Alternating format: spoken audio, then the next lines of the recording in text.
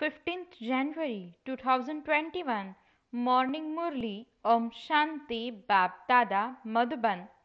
Sweet children, the Father Himself, the one you have been worshipping for half the cycle, is now teaching you. It is through this study that you became deities. Question: what is the wonder of the lift of the power of yoga? Answer: you children ascend in the lift of the power of yoga in a second. That is, you receive the inheritance of liberation in life in a second. You know that it takes you 5000 years to come down the ladder and that you climb up in a second. This is the wonder of the power of yoga. All sins of you souls are cut away by having remembrance of the Father, and you became Satopradhan. Om Shanti. The spiritual father sits here and explains to you, spiritual children. The praise of the spiritual father has been told to the children. He is the ocean of knowledge, the truth, the living being, and the blissful one. He is the ocean of peace. He is given all the unlimited praise. The Father is the ocean of knowledge. You know that at this time all humans are oceans of devotion. Those who are the greatest devotees receive respect. At this time, in the Iron Age, there is devotion and sorrow, whereas in the Golden Age, there is the happiness of knowledge. It isn't that they have knowledge there. This praise is of just the one Father. It is also the praise of the children because the Father teaches the children. That is, He teaches them this pilgrimage. The Father has explained that there are two pilgrimages. Devotees go on pilgrimages and go to all the four main pilgrimage places. For the duration of their pilgrimage, they don't indulge in vice. They don't drink alcohol or eat anything impure. Sometimes they go to the Badrinath and sometimes to Kashi. They worship God. God is only one. They shouldn't go wandering around everywhere, means looking for Him. They still go on a pilgrimage to shivbaba.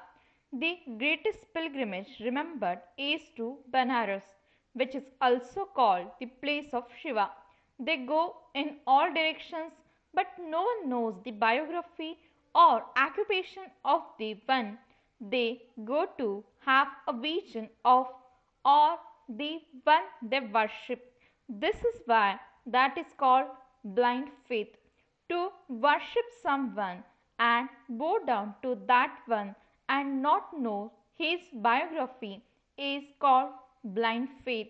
They celebrate all of that at home and worship the goddess so much. They make goddesses of clay and decorate them a great deal. For instance, they make a non-living image of Lakshmi. When you ask them what is her biography, they reply that she was an empress of the golden age or Sita of the silver age. But for how long did they rule? From when till when did the kingdom of Lakshmi and Narayan last? No one knows this. On the path of devotion, people go on pilgrimages. All of those paths are to meet God. To study the scriptures is also a way to meet God. However, where is God? They say that He is omnipresent. You understand that you are now becoming deities through this study. The Father Himself comes and teaches you the path of devotion. To meet that Father continues for half the cycle. You say, Baba, purify us and also give us your introduction as to who you are. Baba has explained that you souls are points. It is souls that receive bodies here. Therefore, souls performs actions here. Of deities, it is said that they ruled in the golden age in the past. Christians believe that God the Father really did establish paradise, but that they were not there then. Paradise existed in Bharat. Their intellects are still good. The people of Bharat became Satopradhan and they also became Tamopradhan. The Christians don't see as much happiness or as much sorrow. Those who have come now at the end are so happy. Previously, they were poor. One can earn a lot of money by working hard. Christ first came alone and established his religion, which continued to grow. One grew into two, then into four, and it gradually expanded in that way. Look how big the tree of Christians has become. The foundation is the deity clan that is being established here at this time. First of all, there is just the one Brahma, then the number of adopted children, the Brahmins increases. When the father teaches, many Brahmins are created. At first, there was just this one. So much growth has taken place through just one, and there will be so much more expansion. However, many sun and moon dynasty deities there are. There have to be that many means Brahmins. At first, there is just the one father. His soul exists all the time. How many children, souls does the father have?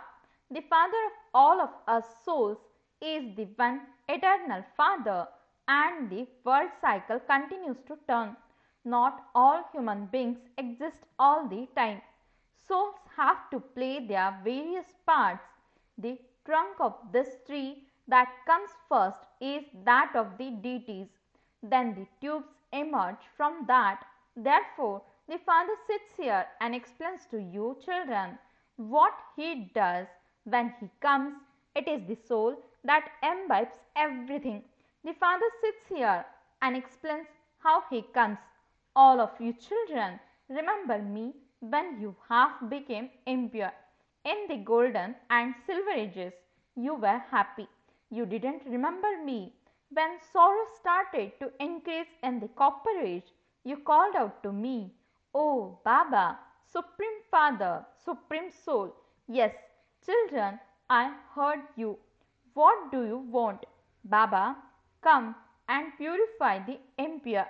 Baba, we are very unhappy and impure.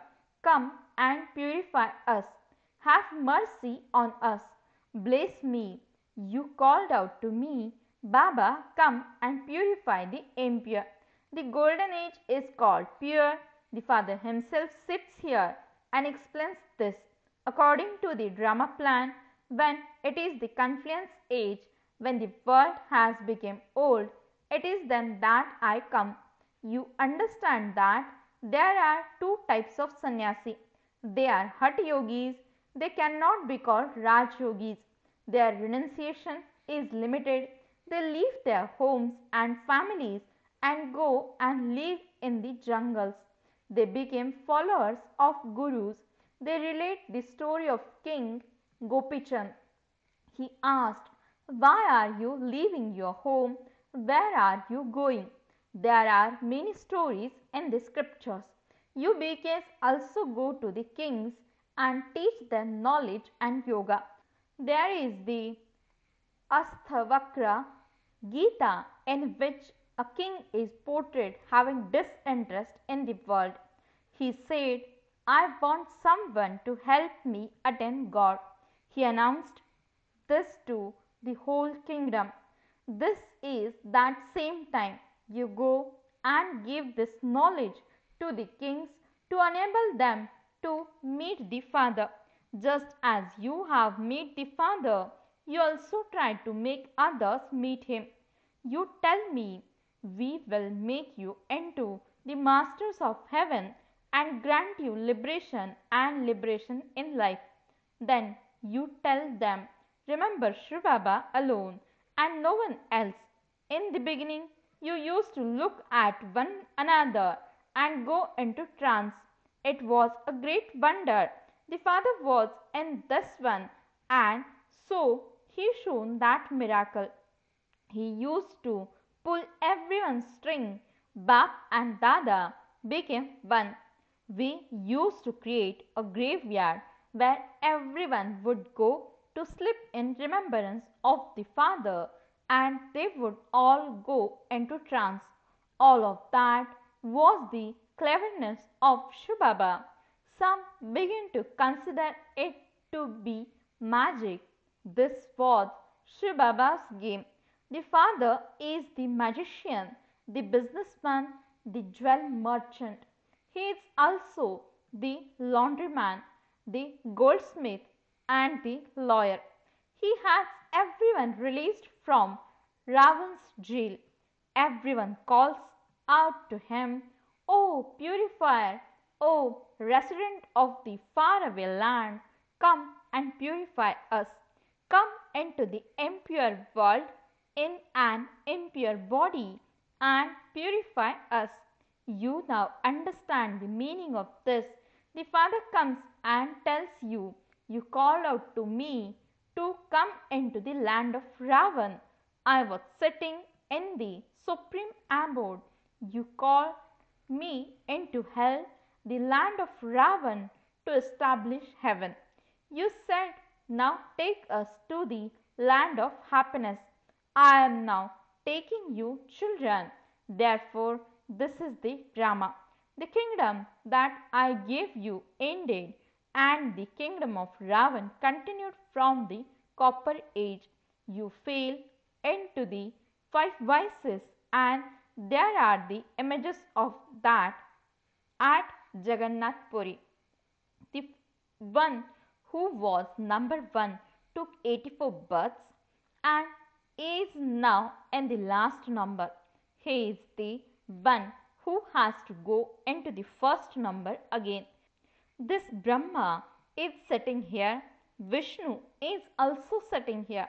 What is the connection between them? No one in the world knows this.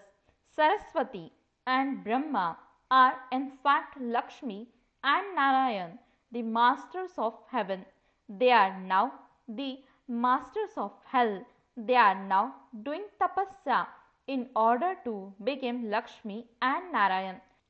There is the accurate memorial of this in the Delwada temple.